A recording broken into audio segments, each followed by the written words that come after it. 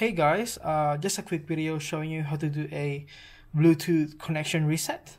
You only need to do this if you're having trouble connecting to Apple CarPlay or Android Auto. Sometimes people will be facing some issues when connecting to both of them, like you'll be stuck in a loading time. So to fix that, all you need to do is go to Settings, go to Bluetooth. You will see your head unit will be named CarKit K. All you need to do is navigate to CarKit K, and you're gonna see a icon on the right side. So press on that, and just press forget this device.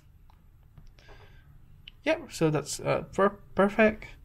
Now, just for reassurance that it will be a successful connection reset, all you need to do is scroll down, find General, go to CarPlay.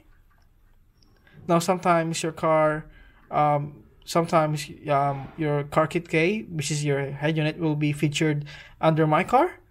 So if it's right there, just press forget or remove device. Now, once that's done, go to General, go back to Bluetooth. Now you're gonna see your head unit under in other devices, named CarKit K. Press on that to pair.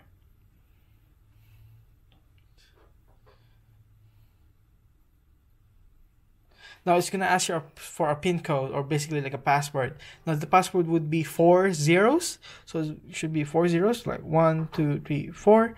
But if it doesn't work, please try 1, 2, 3, 4.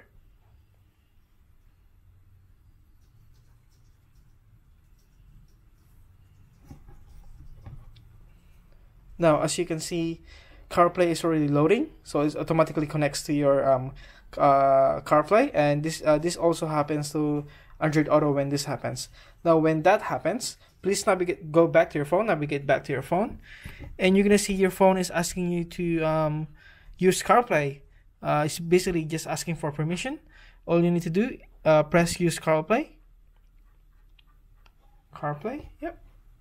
And as you can see here in the head unit, now everything is good. So that's Spotify. Go to home. As you can see, everything is all good to go, and that should be all good.